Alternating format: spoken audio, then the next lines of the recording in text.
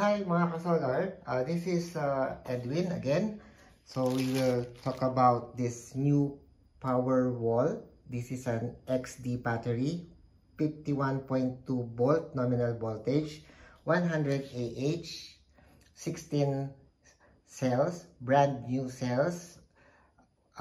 They use CATL prismatic batteries. So it has the positive, negative ports. You can connect in parallel, so that's good. They did not use only one but two inputs per pole. So this has communication ports, so 8 dip switches, CAN port settings, 485 inputs, a reset button, LEDs so you can see how much energy is still stored in the battery and if it's charging. As you can see, it's blinking, and this is green. It means that it's running good. There's no problem with the system. It is now connected by a circuit breaker. This is a 125 ampere DC. The positive is connected to the positive side, and the black one is connected to the negative side. AC input is now connected and is powered on.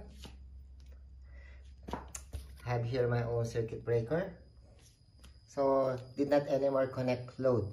This is just for information purposes. So the LAN cable is connected to the CAN port, also connected to the Deye communication.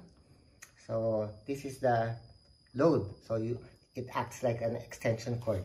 You just put extension or your load there and it will power on.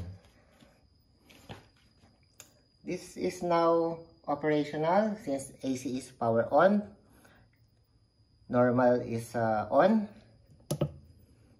As you can see, if this is on, there's no problem with the system.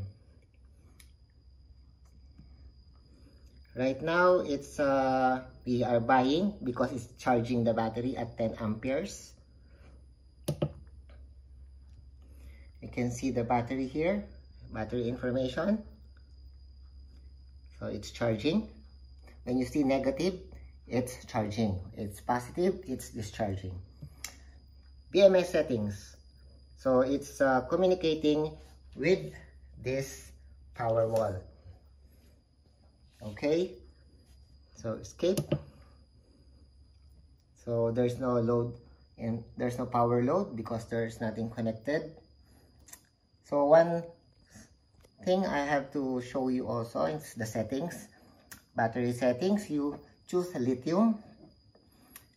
Battery capacity is 100 Ah. You can charge it, but I set it only at 40 amperes. You activate battery and press this check if you're sure with the correct settings. Okay, escape. Grid settings. You should choose general and 220. 60 Hz and 61.5 maximum. Grid low is 58.5. That's all you need to set. Escape. System works. You stay with a 0 export to load if you have battery. If it will be used as grid tie, use 0 export to CT. So battery first means when solar is available, it will charge the battery first, then load. Okay. Arrow down. So no more. So system works. Time of use. This means that the percentage means the battery percentage. It will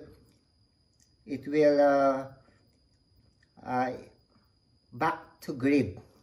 So when it's 80% battery state of charge, it will switch back to grid.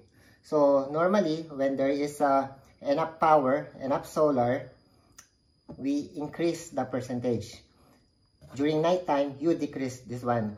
So let's say at let's say 9 o'clock, you put this at around 40%.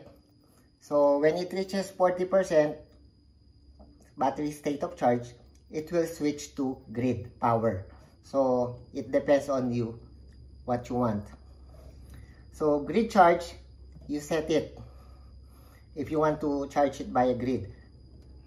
So it either 10, 20, 30, it's up to you. So settings is separate under battery settings. Here, grid charge, 10 amperes. When it reaches 30%, I think so.